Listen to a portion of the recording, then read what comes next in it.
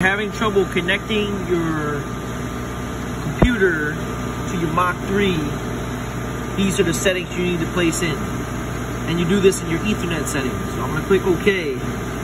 Just remember those numbers. I'm going to go in Ethernet, 4 properties, uncheck all this, and double click this. And you see that, I have that in there. Okay? I'm going to click OK. Click OK. Close. Close. Close. Open up my Mach 3. Yes.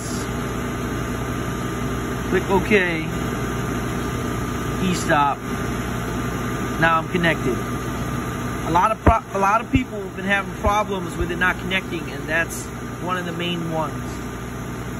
Check everything else too, not just this, if that doesn't work. Alright, y'all.